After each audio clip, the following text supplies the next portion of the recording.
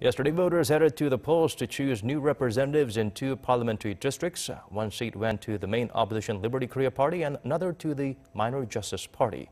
According to our Kim Mok-yeon, the result is seen as a win for the minor blocs and a disappointment for the ruling party. Both constituencies are in Gyeongsangnam-do Province. It was a win for the minor Progressive Justice Party in the district of Changwon Seongsan, while the district of Tongyeong-Goseong went to the main opposition Liberty Korea Party. The ruling Democratic Party was disappointed after it failed to pick up any new seats. Floor leader Hong Young-pyo said the party humbly accepts the results, but on the bright side, claimed they got double the votes they did in those districts compared to the general election in 2012.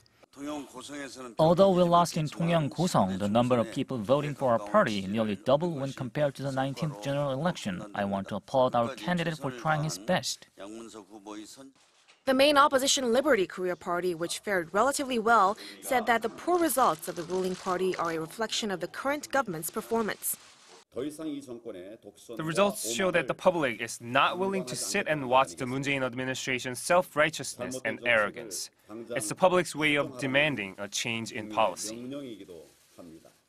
The Justice Party, having grabbed another seat, seems even more motivated to push for political reform.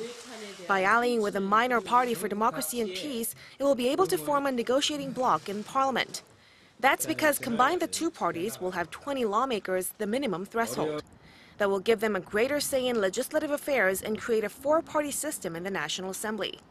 With neither of the two largest blocs securing a full win, it remains to be seen how the parties reshape themselves before the April 2020 general elections. Kim Mok-yeon, Arirang News.